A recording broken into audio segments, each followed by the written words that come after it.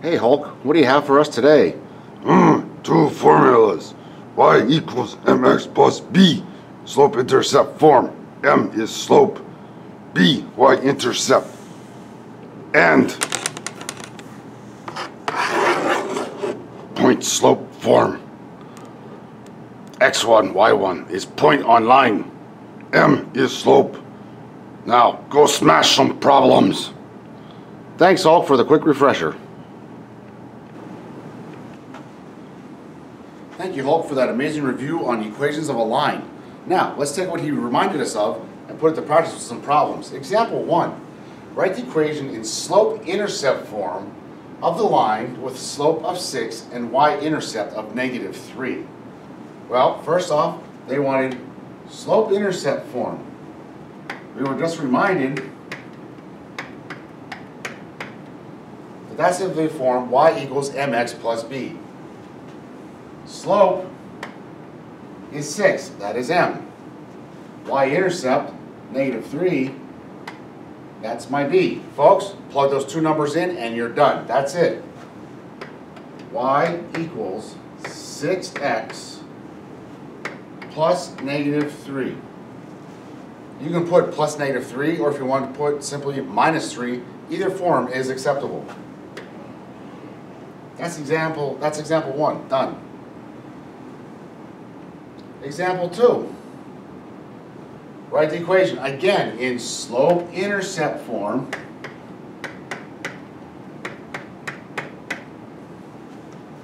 of the equation of a line, a slope of -1 and a y-intercept of 4. So my slope is now -1, my y-intercept is now 4. Y equals -1x plus 4. Finished. Okay, so let's look at point slope form. Now that equation is a little longer, but it's just as easy. Y minus y1 equals m times the quantity of x minus x1. Keep in mind, folks, we're only putting in 3 values: the slope, the x1, and the y1, and then we leave it alone. Here's my slope. Here is my x1, here is my y1. Plug those 3 numbers in and stop.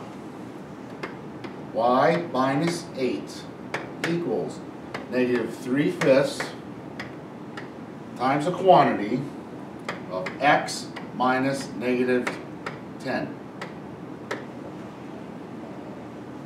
That problem is now finished. Occasionally we'll get problems like this. Write the equation in slope-intercept form for a line containing 4, 9, and -2, 0.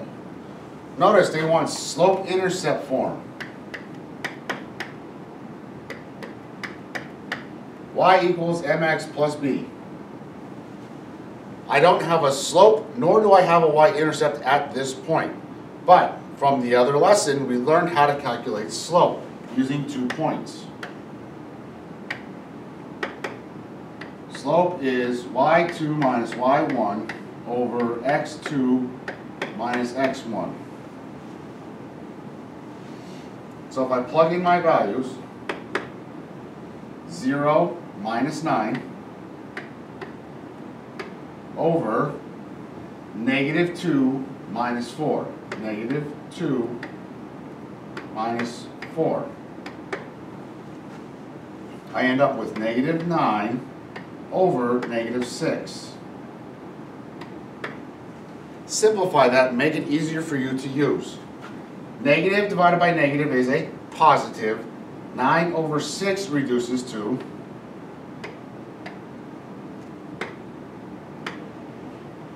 so my slope is 3 over 2. Now we have a couple of different options on how to find the y-intercept. You could use point slope form and solve for y, or I'm going to use this form. Watch this.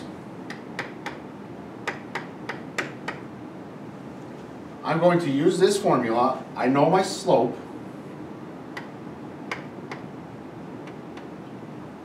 And I'm going to use either one of these points to solve for b. Doesn't matter which one you use. It'll still come out the same. I'm going to use 0, negative 2. So 0, or negative 2, 0. Negative 2 is x. 0 is y. Plus b. Solve for b. 0 equals, what is negative 3 over 2 times negative 2? The 2's cancel, and you end up with negative 3 plus b. Continuing to solve for b. B equals 3. Now I have my y-intercept. Last step, plug your slope and your y-intercept into this formula and be done. Y equals 3 over 2x plus 3. Finished. Now, a key concept for geometry right now is what happens with horizontal and vertical lines. Remember previous lesson, one horizontal line is always perpendicular to a vertical line. But what do their equations look like? Well, if I have a horizontal line, that's always y equals whatever your y-intercept. So it's y equals some number. So this horizontal line is y equals negative 3 because I crossed the y-axis at negative 3. Vertical line is x equals some number. That number would be the x-intercept. So this vertical line crosses the x-axis at negative 2. So the equation for this vertical line is x equals negative 2. So horizontal lines is y equals a number. Vertical lines is x equals some number. Now, we've been talking lately about parallel lines, perpendicular lines. Let's do a little more of that. Write the equation in slope-intercept form. Okay, there's a key right there, slope-intercept form. So my final answer should look like this. For a line that is perpendicular, now that's a key word right there, perpendicular, to the line y equals 1/5 x plus 2 and goes through to 0. Now, I want it perpendicular to this line. What is the slope right now of this line? The slope of this line is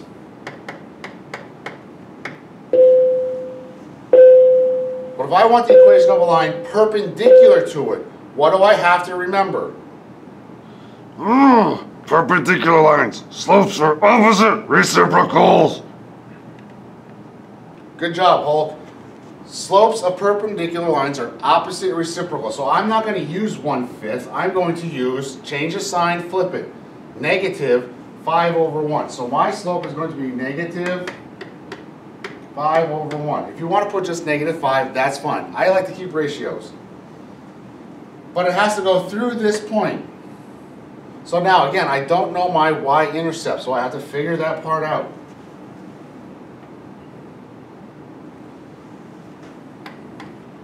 Again, I love using this formula because it does everything I need right now.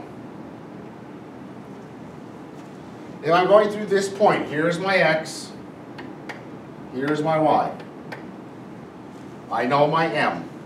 So I know y, I know m, I know x, I can solve for b.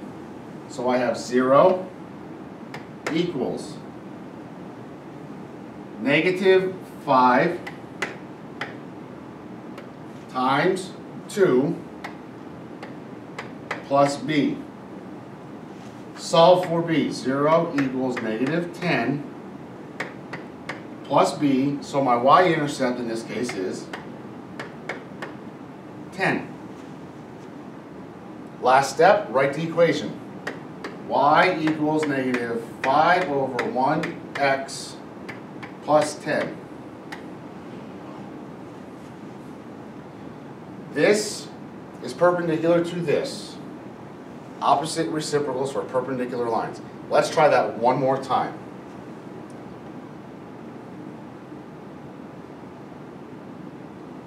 Again, slope-intercept form.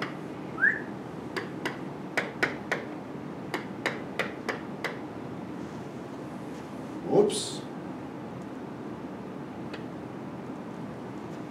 Perpendicular to this. So again, we're still dealing with perpendicular.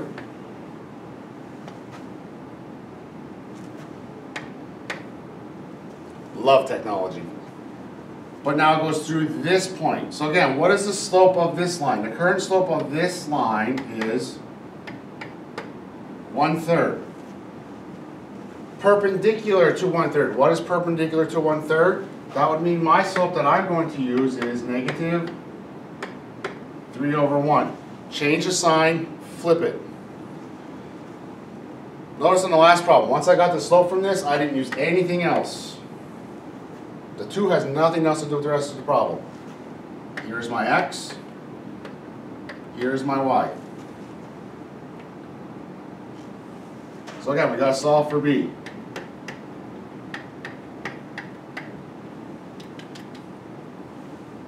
Y is 8, m is negative 3, x is 0, plus b. Negative 3 times 0.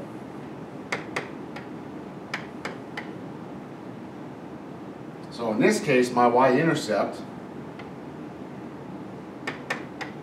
is 8. Now, if you're paying attention, folks, technically we didn't even have to solve for b. If your point has a 0 for x, that means this is your y-intercept, but that only works if your x is 0. So my final answer